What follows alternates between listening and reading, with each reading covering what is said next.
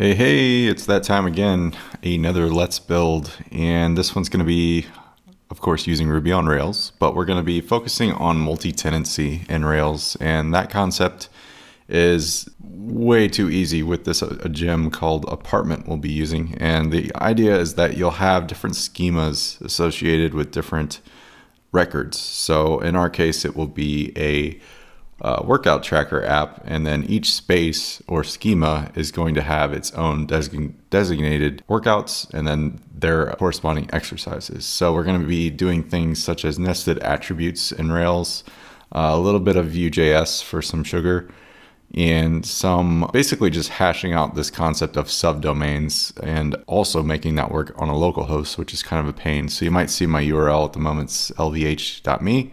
Someone actually registered that domain and made it point to the localhost, so 127.0.0.1. And it's super useful for this purpose because when you do need to create a subdomain-based app, you need a way to query that and then make sure that user or whoever you're doing, say an account or a user, is tied to the specific subdomain. So the way this works is a little hacky at first, but the way I wired it up, at least for examples purposes, is to sign up a new user. Once they create an account, we'll just call this John Smith. So if you sign up at this point, you'll be actually redirected to that URL, which is awesome. And then you're given the space to add all your workouts if you have them. That should probably dynamically display if there's none. But I ran out of time on this, so bear with me. Essentially, you can create a workout in this space. You're given your workout title.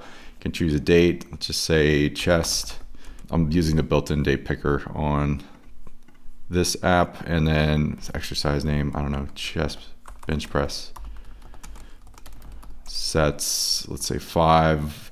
And the weight here, if you think about nested attributes, the weight could probably be, if we're thinking even further, the exercise could be have a nested attribute as well. So we could have each set say how many reps you had plus the weight to make this even more advanced, but I opted to forgo that for this tutorial just because it's a little more than we needed to really bite out of this concept. Its focus is mainly multi-tenancy, but I wanted to do some realistic examples just to show you what you'd actually do with some sort of app and how you can start working with Vue.js and stuff like that. So I'm still green on it myself, but I'm learning, and it's a pretty cool little framework. So say 200, and here's where Vue comes in. I can add these nested, and it's just real time adding these attributes. So I don't know, flies. I think I spelled that right. I don't know. So let's say 5 sets of 80. I don't know. And we'll add that exercise. If you want to add more, you can go as many as you want. We'd save that workout. We're given the chest workout with the exercises, the corresponding sets, and the weight. This is obviously plain Jane example, but it's showing you how that stuff works under the hood. We still have devise working everything, but you notice it is on our subdomain, so that's pretty nifty. And this is all scoped to that subdomain, so that's what I wanted to kind of at least figure out on my own and then show you guys as well, because it's just a cool concept that a lot of apps use, like Harvest time tracking. I think FreshBooks uses it, and Basecamp did for a while. I don't know that they're still using it, but it is something that I've seen in the wild, and it makes sense for the sake of scoping things out. But if we dig into the code, just to show you some examples of how this is actually running, go to my database, and you'll notice all these different schemas, or not the schemas, but actual databases. And this is per tenant. So the way apartment works is it grabs all of these accounts. Each time you create an account, it's going to be scoped to that particular user. So we have our root development one that we're going to use, and then I created these other accounts that you see, like Affinicast, Example, Smitty, Test, webcrunch, all those, and that was just me testing. So each new account that you sign up with has its own SQLite database. So a prerequisite of that is not even a prerequisite, but something to note is SQLite in the wild does not really do well with this kind of concept. For local development and just testing out an idea, this is great, but I would definitely recommend PostgreSQL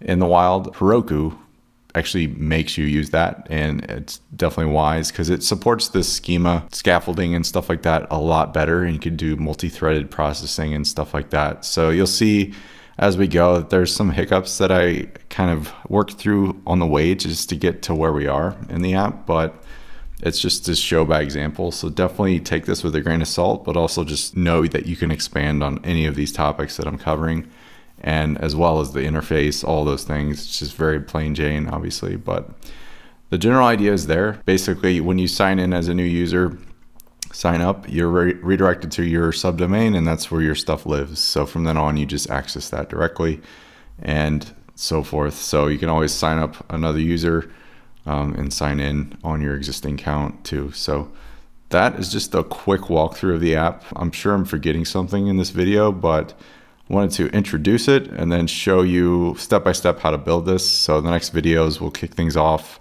no pun intended, with my kickoff gem template or whatever I want to call it, and I'll scaffold an app with that, and then we'll start to use things like Webpacker as well as this apartment gem to make this thing really work the way we want it to. So some of it's a little complicated and it's probably over a beginner's head. This is stuff it's dealing with domains and DNS and all that stuff, so it's not exactly easy to understand, but it does make this gem does make everything way easier to figure out and scope your app and scale it pretty quickly. So without further ado, the next video will be getting the project set up.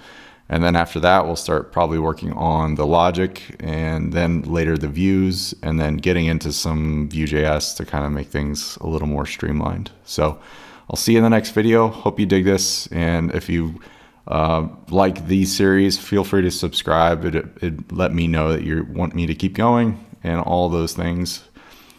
Yeah, that's it. All right, I'll see you in the next video.